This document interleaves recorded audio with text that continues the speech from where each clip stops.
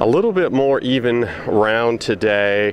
A couple of bogeys still in there, but you eliminated those big numbers, didn't you? Yeah, I had 2 3-putts. These greens are just really difficult. They had some pins in some really difficult spots, and with the way the wind picked up a little bit, it was tough to get into the spots you needed to be in to have a chance to 2-putt. I made some really good putts today that got me to where I had an under par score. You just couldn't fire at any flags. I mean, every pin just seemed to be really difficult.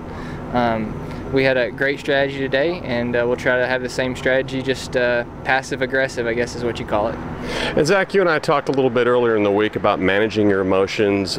You've been in contention a few times, especially late in the year here, and you kind of admitted that maybe you didn't handle the emotions quite as well as you would have liked, but it seems to me like you're getting better each time out.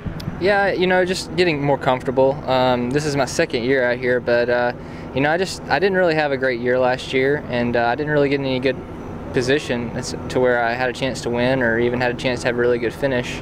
So just having that little bit of experience now, it just seems to really help me, and I feel like I'm in a really good spot with my Lord, and just accepting what happens. You are in a great position. Certainly got to like where you're going to end up here going into the final round. We don't know. There's a few guys got to finish yet, but you're right up there at the top. What's your game plan for tomorrow? Do you have a number in mind, or do you think you need to go low, or just kind of give us an idea what you think you need to do? Based upon the way the scores have been, I don't think I need to go really low.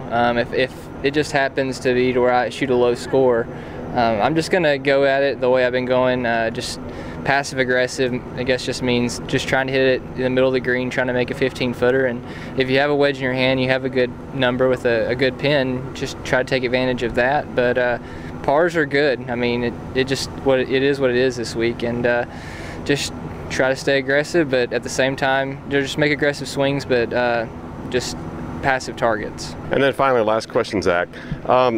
There's a tournament within a tournament, and that is that obviously you're trying to win right now, here, this week, tomorrow, but you're also trying to get a PGA Tour card and a really good finish this week. We'll get that done for you. Does that going to come into play in terms of your strategy tomorrow?